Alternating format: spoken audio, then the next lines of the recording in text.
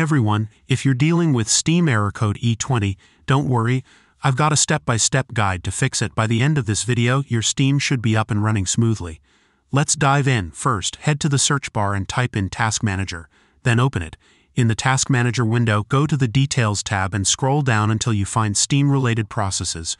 Right-click on each Steam process and select End Task. Make sure no Steam processes are running in the background before moving on to the next step. Now, type Steam in the search bar. Right-click on the Steam app, then select Open File Location. Once you're in the folder, right-click on Steam again, and select Open File Location one more time.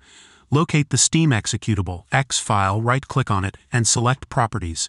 In the Properties window, go to the Compatibility tab and check the box that says Run this program as an administrator. Click OK to save your changes. Next, type Network Connections in the search bar and open it.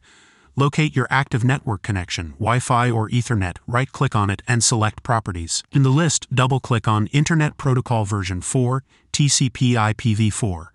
Select Use the following DNS server addresses and enter these values. Preferred DNS 8.8.8.8, alternate DNS 8.8.4.4. Click OK to save and exit.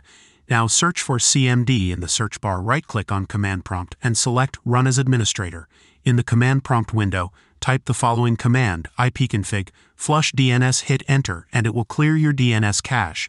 Then restart your PC to apply the changes. Step 5. Clear the Steam app cache. After your PC restarts, type %tapdata% into the search bar and hit Enter.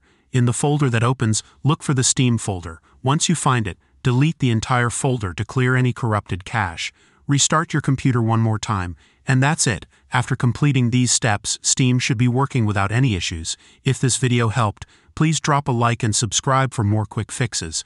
Let me know in the comments if you have any questions. Thanks for watching, and I'll see you in the next one.